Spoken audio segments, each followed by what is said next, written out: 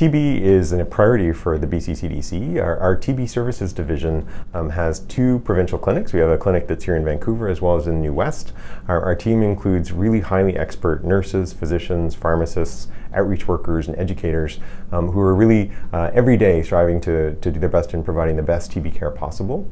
And that includes both helping people who've been diagnosed with that sleeping form of TB and making sure they get the appropriate treatment, as well as then providing sort of active care, treatment, and support to people with active tuberculosis, as well as doing outreach to some of the more vulnerable populations around the province that are affected by this disease.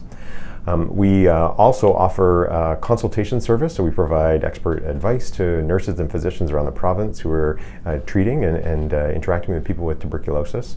We also have a really strong surveillance and research arm where we're actively doing some pretty great work looking at really understanding the trends of disease, as well as identifying what might be some new interventions, such as new testing or new treatment protocols that we can use to really advance the control of the disease.